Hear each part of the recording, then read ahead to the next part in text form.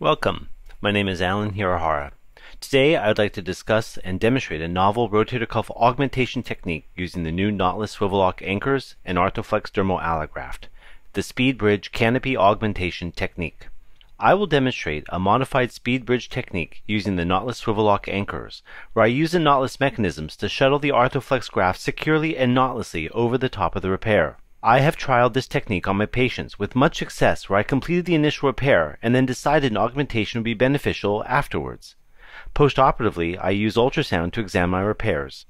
This ultrasound image shows a 2 mm ArthroFLEX graft in place above the SpeedBridge repair and has clearly increased in thickness from 2.3 mm medially to 4.6 mm laterally over the tuberosity.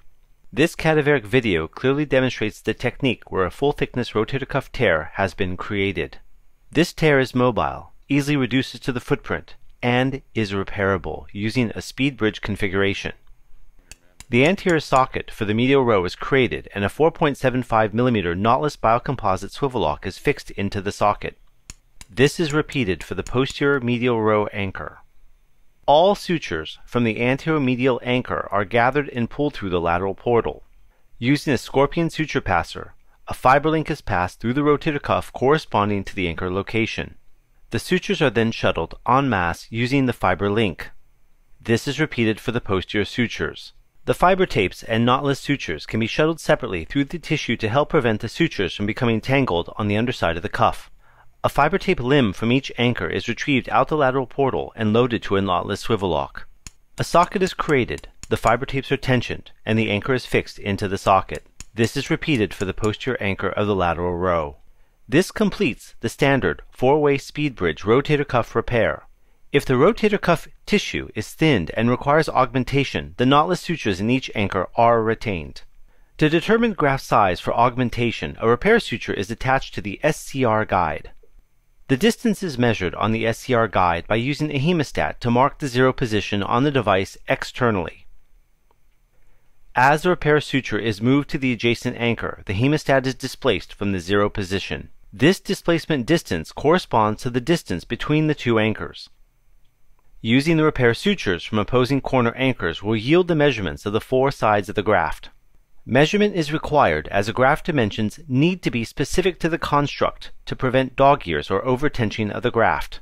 A 2 mm decellularized dermal allograft is preferred for this procedure.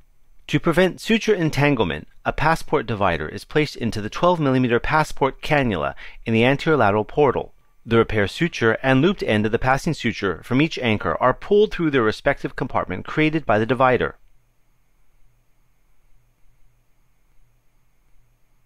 A scorpion suture passer is used to pass the repair suture through the graft in the corresponding corner.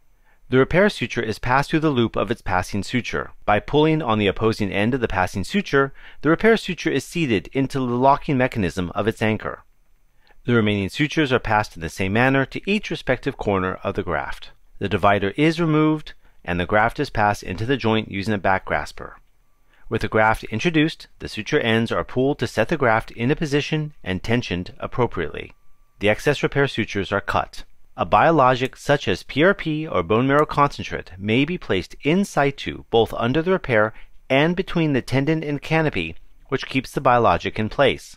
This adds soft tissue to the construct, providing a protective covering that helps prevent humeral acromial contact, protecting the repair. This also creates a rebar effect of having fiber tape from the SpeedBridge interdigitated within the soft tissue.